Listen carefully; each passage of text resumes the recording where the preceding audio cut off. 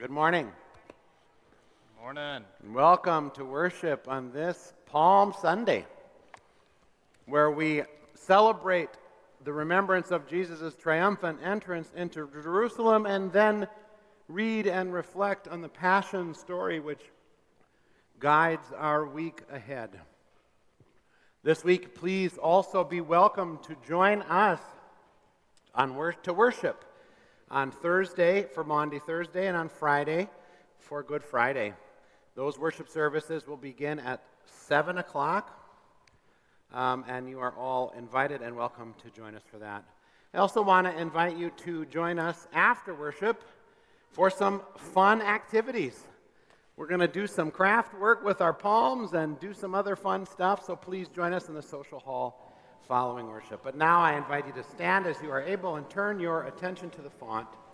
Turn and face the font as we begin our worship. And I want to invite the kids to come join us around the font. Come on, kids. And anybody else who wants to join in our palm anyone session, who wants to. come join us. Yeah. I got to get a palm. I didn't get one. I forgot to grab we've got a one. few. Come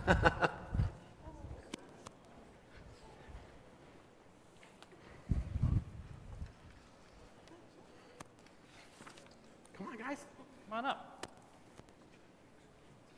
You got your palms? Ready? Nice. Very nice. All right. Blessed is the one who comes in the name of the Lord. The people say, Hosanna in the highest. Hosanna in the highest. Blessed is the one who comes in the name of the Lord. Hosanna in the highest. Blessed is the one who comes in the name of the Lord. Hosanna in the highest. This is the Holy Gospel according to Mark. Glory to you, O Lord. Now, when they were approaching Jerusalem, at Bethphage and Bethany, near the Mount of Olives, Jesus sent two of his disciples. And he said to them, "Go into the village ahead of you, and immediately as you enter it, you will find tied there a colt that has never been ridden. Untie it and bring it. And if anyone says to you, 'Why are you doing this?' just say, 'The Lord needs it,' and we'll send it back here immediately." So they went away, and they found a colt tied near a door outside in the street. And as the disciples were untying it, some of the bystanders said to them, "What are you doing, untying the colt?" And they told him what Jesus had said, and they allowed them to take it. Then they brought the colt to Jesus and threw their cloaks on it, and Jesus sat on it. And many people spread their cloaks on the road, and others spread leafy branches that they had cut in the fields. Then those who went ahead and those who followed were shouting, "Hosanna! Blessed is the one who comes in the name of the Lord. Blessed is the coming kingdom of our ancestor David. Hosanna in the highest heaven."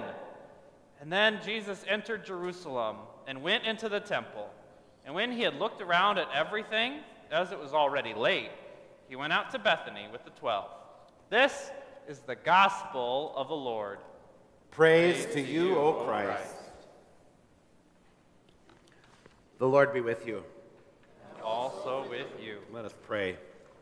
Let's lift up your branches. We're going to bless them now. Here we go. Praise you, O God, for redeeming the world through our Savior, Jesus Christ. Today he entered the holy city in triumph and was proclaimed Messiah and King by those who spread garments and branches along the way. Bless these branches and those who carry them. Grant us grace to follow our Lord in the way of the cross, so that joined to his death and resurrection, we enter life with you. Through the same Jesus Christ, who lives and reigns with you in the Holy Spirit, one God, now and forever. Amen. Amen. Let us go forth in peace in the name of Christ. Amen. We invite you to process around with us. Here we go. Waving your branches. Let's walk around with these branches. And there's more out there if you want to get more.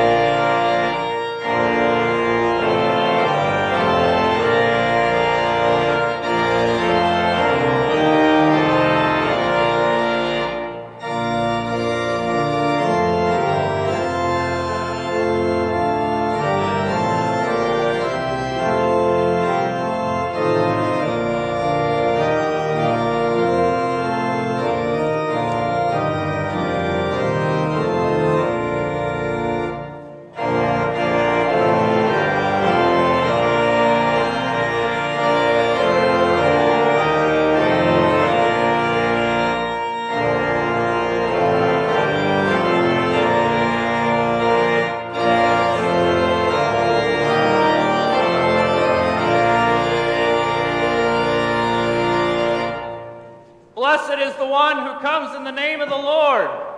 Hosanna in the highest. The peace of Jesus Christ our Lord be with you all. And also with you. I invite you to share this peace with one another. Peace be with you. Peace be down.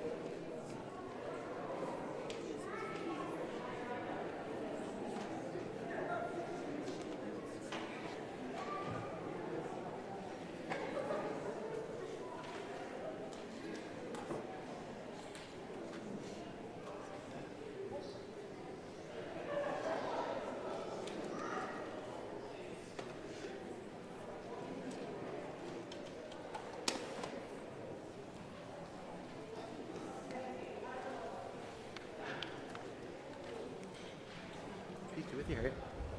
Peace be with you. How are you?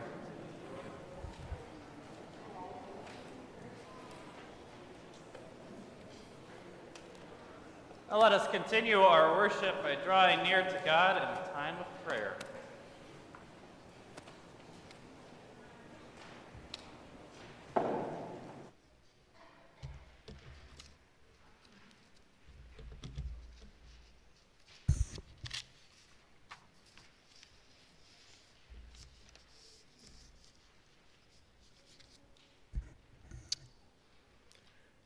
Trusting in God's promise to reconcile all things, let us pray for the church, the well-being of creation, and a world in need. Blessed One, today the church sings glad hosannas as we enter Holy Week.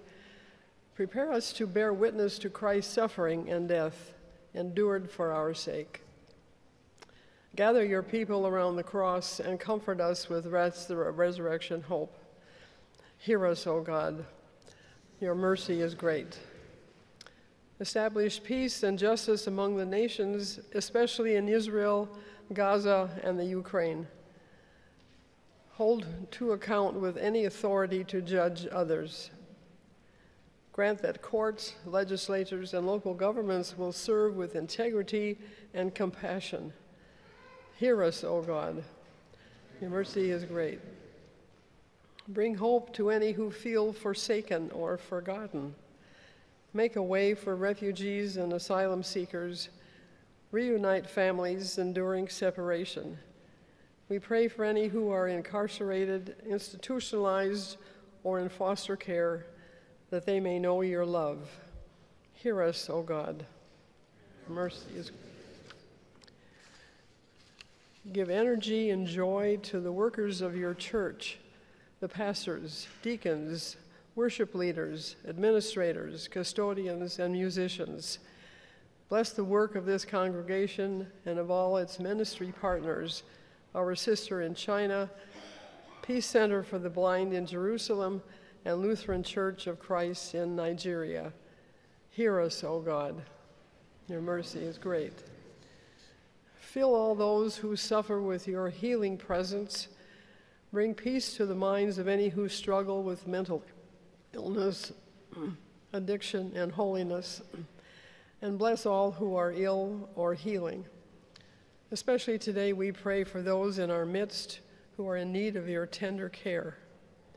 Jim and Arlene, Jackie, Christine, Sean, Molly, Brian, Diane, Isaac, Ryan, Don, Chloe and her family, Terry, Robert, Donna, Lisa, Pam, Ted, the Davis, Collins, and Bjorky families, Dean, Bonnie, Charlie, and Mary. Hear us, O God. Your mercy is great. Accompany us on our journey, God of grace, and receive the prayers of our hearts. Through Jesus Christ, our Savior. Amen.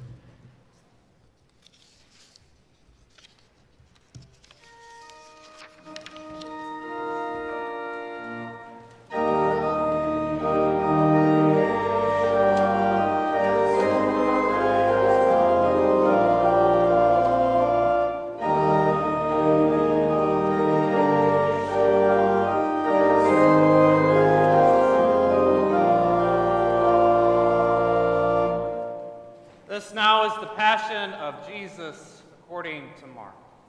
I invite you to be seated as we enter into this telling of the Passion throughout the remainder of our worship. Now it was 2 days before the Passover and the festival of unleavened bread. And the chief priests and the scribes were looking for a way to arrest Jesus by stealth and kill him. For they said, "Not during the festival, or there may be a riot among the people." While Jesus was at Bethany in the house of Simon the leper, as he sat at the table, a woman came with an alabaster jar of very costly ointment of nard. And she broke open the jar and poured the ointment on his head. But some were there who said to one another in anger, "Why was the ointment wasted in this way? For this ointment could have been sold for more than 300 denarii and the money given to the poor." And they scolded her. But Jesus said, "Let her alone. Why do you trouble her? She has performed a good service for me.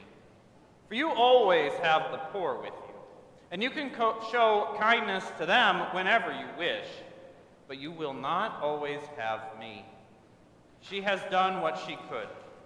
She has anointed my body beforehand for its burial. Truly I tell you, wherever the good news is proclaimed in the whole world, what she has done will be told in remembrance of her." Now, as the woman came with her very costly alabaster jar of nard, let us now come to Jesus with gifts of ridiculous generosity, trusting that no gift given for the continuing mission of God is wasted.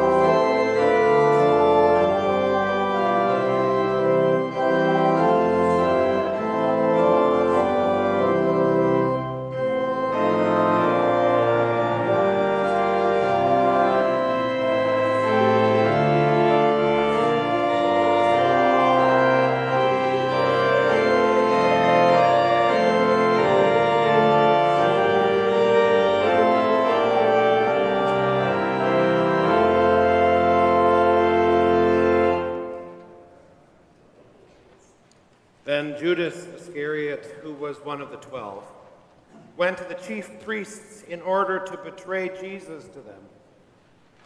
When they heard it, they were greatly pleased and promised to give him money, so he began to look for an opportunity to betray them. On the first day of unleavened bread, when the Passover lamb is sacrificed, Jesus' disciples said to him, "Where do you want us to go and make the preparations for you to eat the Passover?" So he sent 2 of his disciples, saying to them, "Go into the city, and a man carrying a jar of water will meet you. Follow him, and wherever he enters, say to the owner of the house, 'The teacher asks, where is my guest room where I may eat the Passover with my disciples?' He will show you a large room upstairs, furnished and ready. Make preparations for us there." So the disciples set out and went to the city and found everything as he had told them, and they prepared the Passover meal. When it was evening, he came with the 12. And when they had taken their places and were eating, Jesus said, "Truly I tell you, one of you will betray me, one who is eating with me." They began to be distressed and to say to him one after another, "Surely not I." He said to them, "It is one of the 12, one who is dipping bread into the bowl with me. For the Son of Man goes as it is written of him, but woe to that one by whom the Son of Man is betrayed. It would have been better for that one not to have been born." While they were eating, he took a loaf of bread, and after blessing it, he broke it, gave it to them, and said, "Take, this is my body." Then he took a cup, and after giving thanks, he gave it to them, and all of them drank from it. He said to them, "This is my blood of the covenant, which is poured out for many. Truly, I tell you, I will never again drink of the fruit of the vine until that day when I drink it new in the kingdom of God." Jesus, you prepared this table in the presence of your enemy and betrayer. Prepare it now for us. Teach us to love as you have taught us to pray. Our Father, who art in heaven, hallowed be thy name. Thy kingdom come, thy will be done, on earth as it is in heaven. Give us this day our daily bread, and forgive us our trespasses, as we forgive those who trespass against us. And lead us not into temptation, but deliver us from evil. For thine is the kingdom, and the power, and the glory, forever and ever. Amen.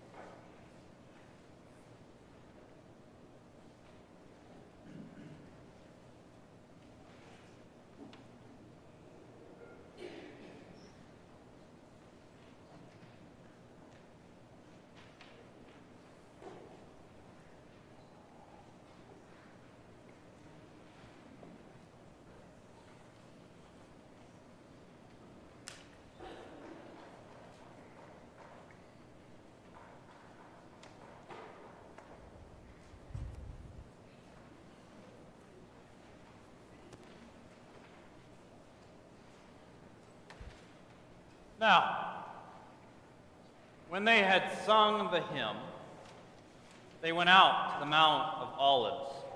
And Jesus said to them, "You will all fall away. For it is written, I will strike the shepherd and the sheep will be scattered. But after I am raised up, I will go before you to Galilee." And Peter said to him, "Even though all fall away, I will not." Jesus said to him, "Truly I tell you, this day, this very night, before the cock crows twice, you will deny me 3 times. But Peter said vehemently, "Even though I must die with you, I will not deny you." And all of them said the same. They went to a place called Gethsemane, and Jesus said to his disciples, "Sit here while I pray." And he took with him Peter and James and John and began to be distressed and agitated. And he said to them, "My soul is deeply grieved, even to death. Remain here and keep awake." And going a little farther, he threw himself on the ground and prayed that, if it were possible, the hour might pass from him.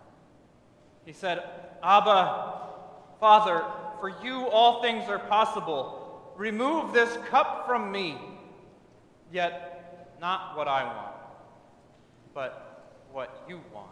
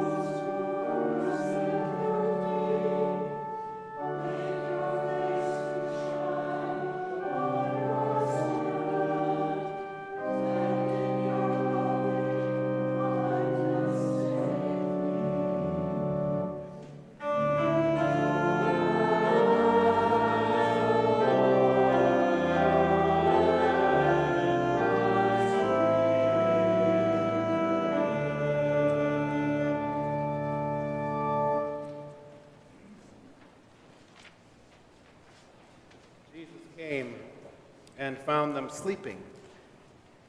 And he said to Peter, "Simon, are you asleep? Could you not keep awake 1 hour? Keep awake and pray that you may not come into the time of trial. The spirit indeed is willing, but the flesh is weak." And again he went away and prayed, saying the same words. And once more he came and found them sleeping, for their eyes were very heavy, and they did not know what to say to him. He came a third time and said to them, "Are you still sleeping and taking your rest? Enough. The hour has come. The Son of Man is betrayed into the hands of sinners. Get up. Let us be going. Look, my betrayer is at hand." Immediately, while Jesus was still speaking, Judas, one of the 12, arrived, and with him there was a crowd with swords and clubs from the chief priests, the scribes, and the elders.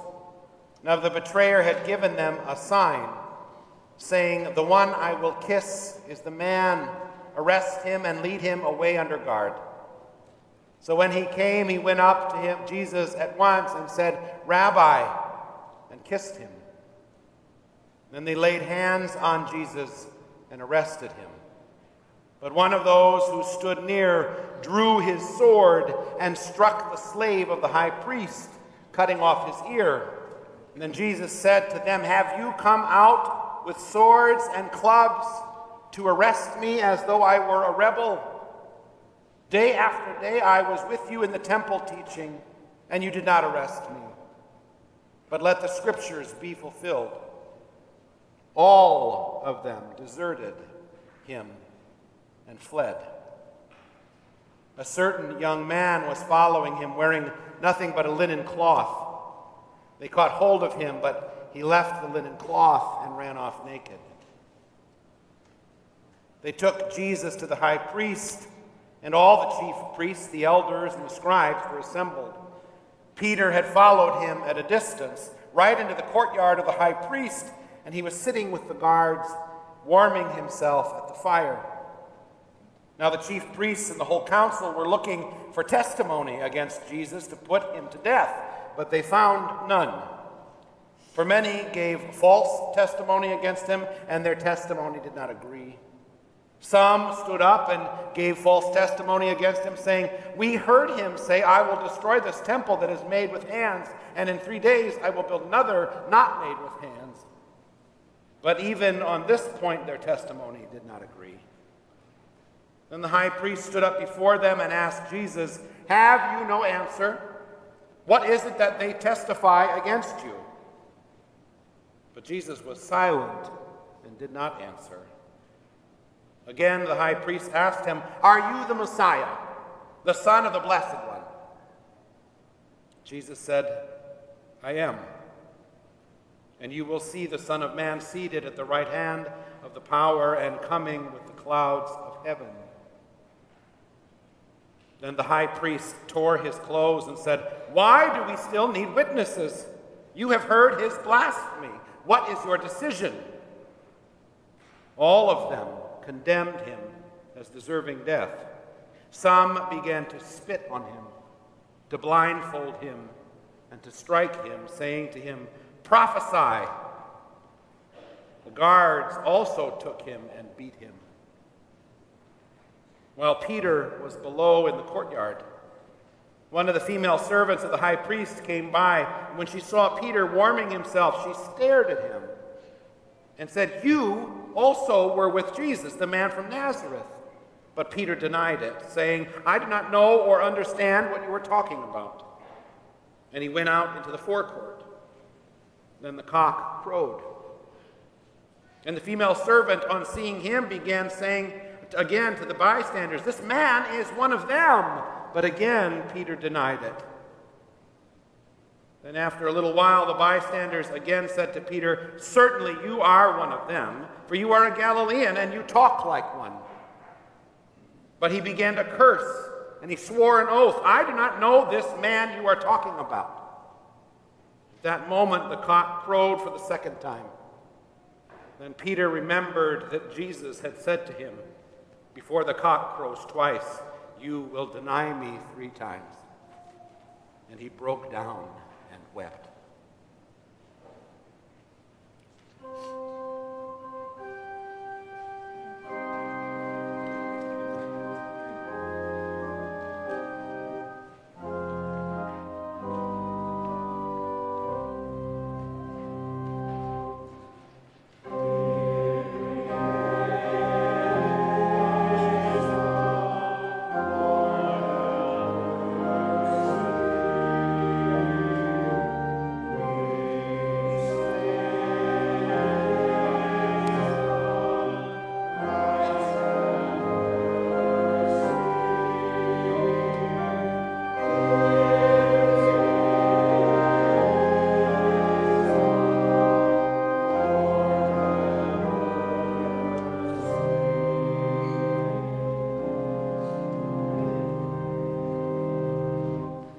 Lord Jesus, mighty God, Peter is not alone in his sin. Hear us as we confess our sins to you.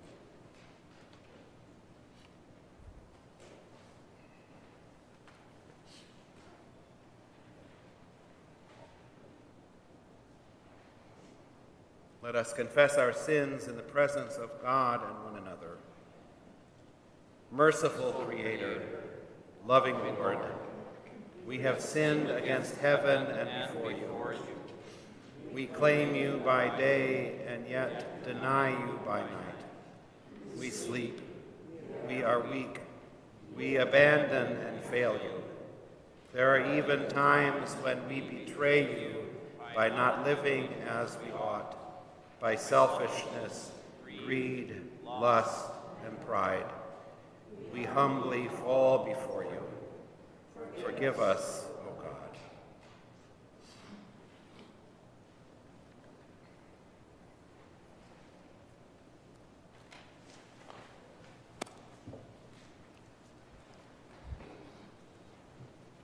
As soon as it was morning, the chief priests held a consultation with the elders and scribes and the whole council.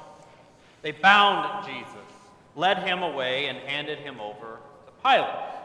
Pilate asked him, "Are you the king of the Jews?" Jesus answered him, "You say so." Then the chief priests accused him of many things. Pilate again asked him, "Have you no answer? See how many charges they bring against you." But Jesus made no further reply, so that Pilate was amazed.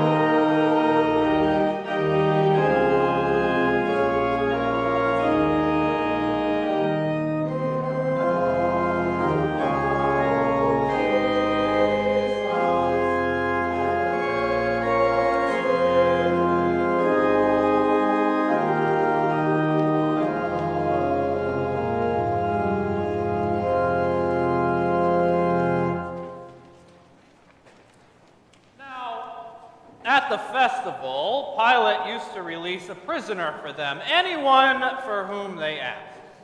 Now, a man called Barabbas was in prison with the insurrectionists who had committed murder during the insurrection. And so the crowd came and began to ask Pilate to do for them according to his custom. And then Pilate answered them, "Do you want me to release for you the king of the Jews?"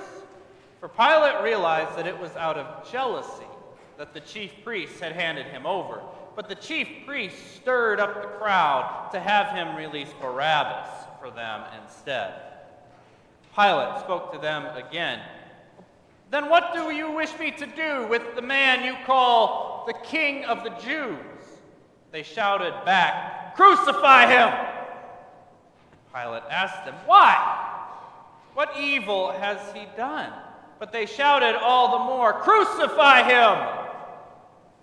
And so Pilate, wishing to satisfy the crowd, released Barabbas for them. And after flogging Jesus, he handed him over to be crucified. Then the soldiers led him into the courtyard of the palace, that is, the governor's headquarters. And they called together the whole cohort. And they clothed him in a purple cloak. And after twisting some thorns into a crown, they put it on him. And they began saluting him, "Hail, King of the Jews!" And then they struck his head with a reed, and spat upon him, and knelt down in homage to him. And after mocking him, they stripped him of the purple cloak and put his own clothes on him. And then they led him out to crucify him.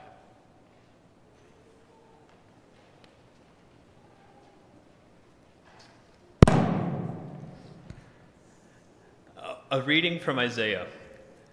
The Lord God has given me a trained tongue, that I may know how to sustain the weary with a word. Morning by morning he wakens my ear to listen as those who are taught. The Lord God has opened my ear, and I was not rebellious. I did not turn backward. I gave my back to those who struck me, and my cheeks to those who pulled out the beard. I did not hide my face from insult and spitting. The Lord God helps me, therefore I have not been disgraced. Therefore I have set my face like flint, and I know that I shall not be put to shame. He who vindicates me is near. Who will contend with me? Let us stand in court together. Who are my adversaries? Let them confront me. It is the Lord God who helps me. Word of God, word of life. Thanks be to God.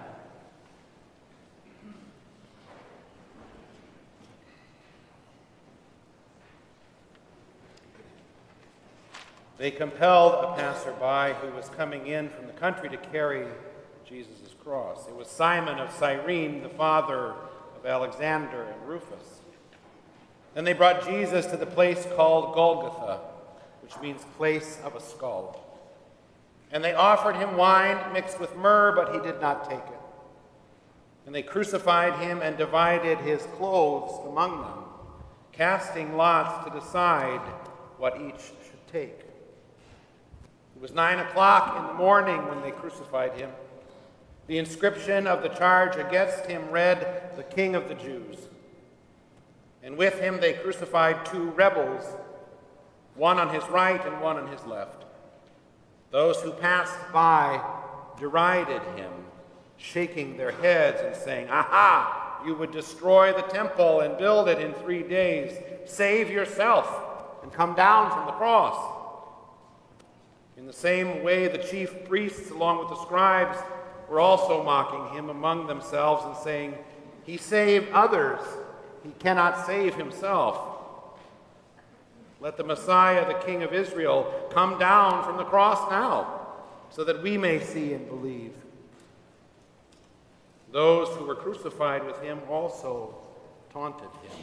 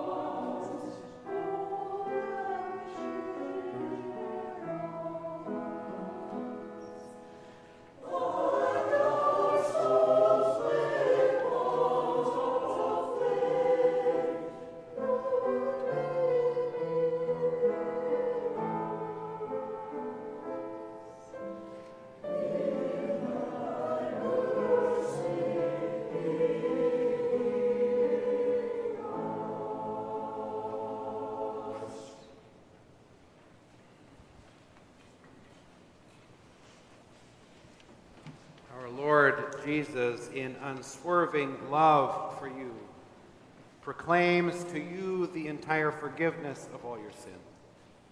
He has forgiven your weakness and your wickedness, and has given you to his strength and goodness.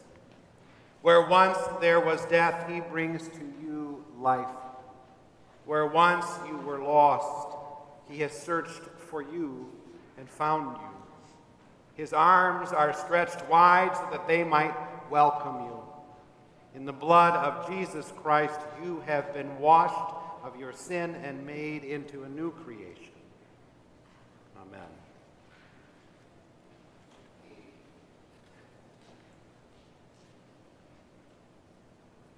When it was noon, a darkness came over the whole land until 3 in the afternoon. At 3 o'clock, Jesus cried out with a loud voice, "Eloi, Eloi, lema sabachthani," which means, my God, why have you forsaken me?" When some of the bystanders heard it, they said, "Listen, he's calling for Elijah." And someone ran, filled a sponge with sour wine, put it on a stick, and gave it to him to drink, saying, "Wait, let us see whether Elijah will come to take him down." And then Jesus gave a loud cry and breathed his last. The curtain of the temple was torn in two from top to bottom. Now, when the centurion who stood facing him saw that in this way he breathed his last, he said, "Truly, this man was God's Son."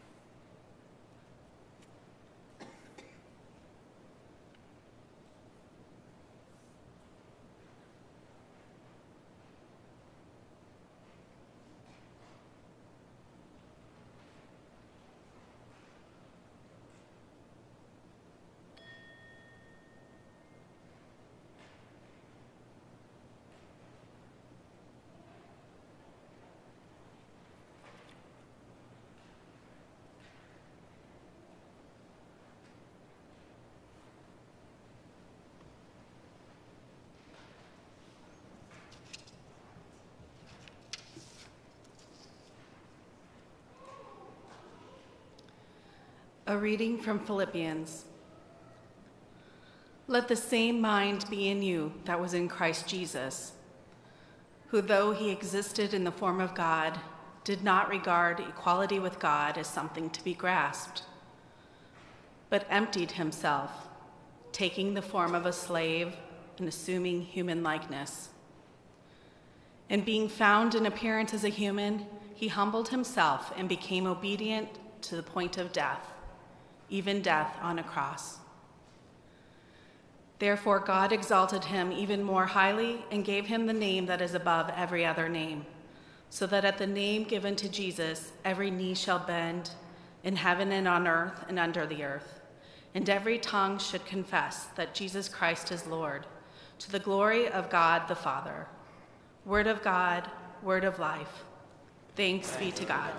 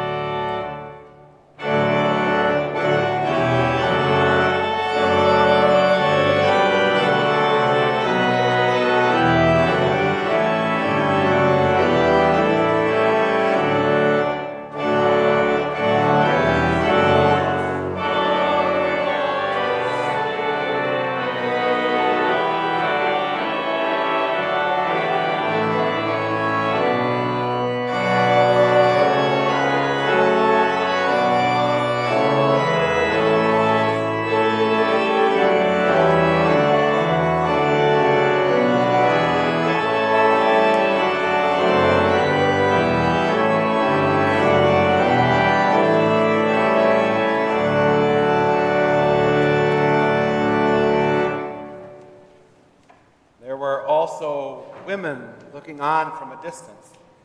Among them were Mary Magdalene and Mary, the mother of James the younger, and of Joseph and Salome, who followed him when he was in Galilee and ministered to him, and there were many other women who had come up with him to Jerusalem.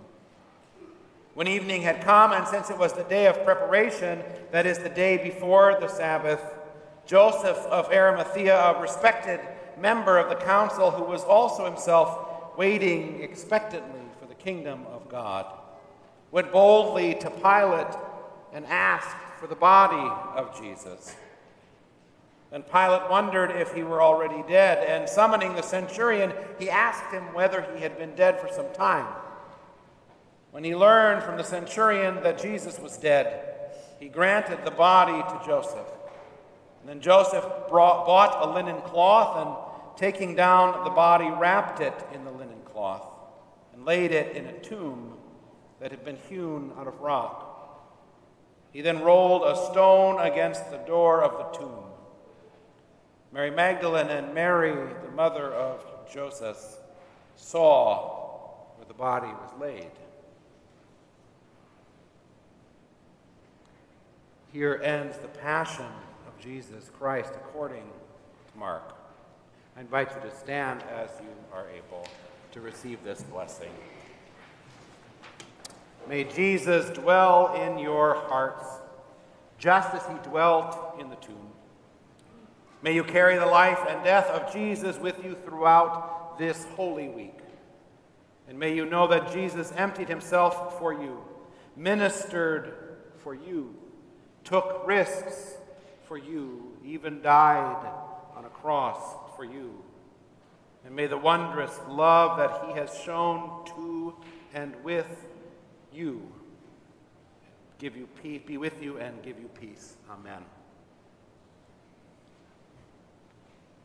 Go in peace now. Know that Christ is with you. Thanks be to God.